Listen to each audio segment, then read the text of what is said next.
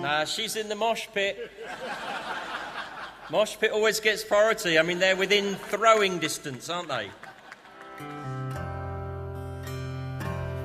Old Bateman kept a chip shop and his daughter Peggy Sue. She cleaned the fish and took the orders. She chopped the tatties too. And the friar there was Billy Smith. He sweated and he said, "Arise, you drowsy sleeper. Awake, arise, it's almost day.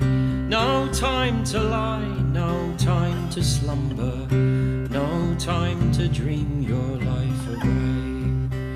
It was a gorgeous summer's morning. It was a gorgeous summer's day. His cotton jacket was all he carried as he walked out to face the day.